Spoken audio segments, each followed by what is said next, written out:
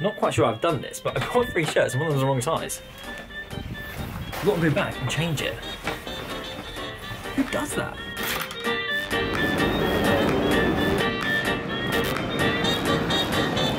My anxiety level is through the roof right now. Not just because vlogging in public is like cardinal sin in England, but I'm about to go into Oxford High Street, which, if you don't know, is like one of the busiest, if not the busiest high street in London.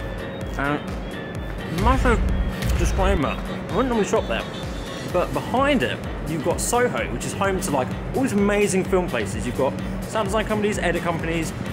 Let's go have a look.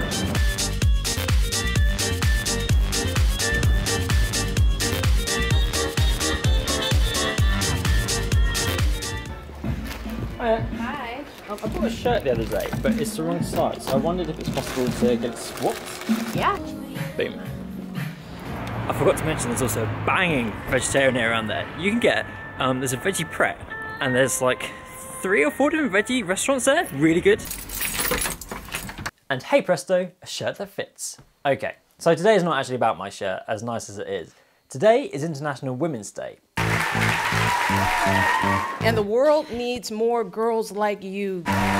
Now, if you don't know what that is, then where have you been this year? Because 2017 has been a massive year in terms of female equality and empowerment. And do you know what? It's been well overdue, and it has been amazing to see. Because when it all came out, all the truth about Harvey Weinstein and how the industry was protecting those sort of people, it shook the entire industry, the entire world, and rightly so. So what I want to do today is talk about 4 incredible female filmmakers of the UK and talk about why they're so brilliant. This year could be a huge turning point when we look back in a couple of years' time. But we've got to keep that wheel turning, and whilst I know we won't take any ownership of that, I feel as a white British male, I'm in a bit of a privileged position, and it's stupid not to try and use that as a platform if I can to help promote people that are just so ridiculously amazing and don't get the exposure. So let's start with one of my absolute favourite cinematographers of this day and age, Rina Yang. This woman is class, there's no other word for it. Lives in London, but born in Japan. She studied art growing up, and that influences her work massively because she just has such a unique way of crafting colour and texture. She works a lot on film, as you'd expect with someone from an art background, and she uses natural light, but also neon light of blues, greens and reds, and really brings it together just so beautifully. She does music videos, commercials, narrative. Two Wolves, you gotta watch it. It encapsulates a feel and a vibe that I'm really into. And the colour, the way she uses different oranges, and it's just great. The Weeknd, that is a perfect example of how she can use both natural light and neon light together and really make it sing. Follow her on Instagram. She's always out shooting somewhere. As a cinematographer, she's won a hell of a lot of things, and rightly so. Now she's making huge headway in the industry. You need to follow her, hands down, just one of the absolute best DPs going at the minute. Rina Yang, what a woman. Number 2 is a writer and director based in the UK, Kate Herron. Kate Herron is amazing. She started off writing short films, doing like little character pieces, little comedy character pieces. The first film I ever saw, called Rest Stop, so great, such a good example of how you can use one location, like 2 actors, and really get not just a performance, but get a whole complete piece. And now she's doing things with Idris Elba, like 5x5 is a wonderful film. It's very different from her other work. And then she's even doing things like Smear, completely different, so left field. What it does is give her portfolio of all these different wonderful pieces. I watched all 3 of them at there's a BFI event in London, and she was doing Q&A after all her films were being screened. It's inspirational, like you gotta check it out. I really recommend Kate Herron. Just a wonderful writer and director in her own right. Number 3 is a vlogger. So some of you might think filmmaking and vlogging are different entities, and to a point I'd agree with you, because the way I make my narrative and commercial work is very different from how I vlog. I'm still trying to learn how to vlog properly. But it's not filmmaking, it's a different type of filmmaking.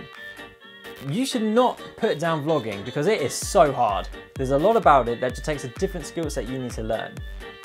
Hazel Hayes is not only a vlogger and a writer-director, but she's also an interviewer, and in her vlogs, she interviews people like the director from The Shape of Water, and she really gives across her own understanding and learnings. as well as bringing them in from top level people. She's a wonderful UK vlogger. I've got a lot of time for Hazel Hayes. Follow on YouTube and you will start picking up so many useful insights. Really top vlogger. Now my fourth and final female filmmaker, wow. Wow, right? Yeah, great, thanks. Amazing. It's a filmmaker called Jessie Ailes, documentaries and short form branded content, and she nails it. The way I see her is she's on a similar place to where I am, in terms of she has to produce, direct, shoot, edit, and she does them great.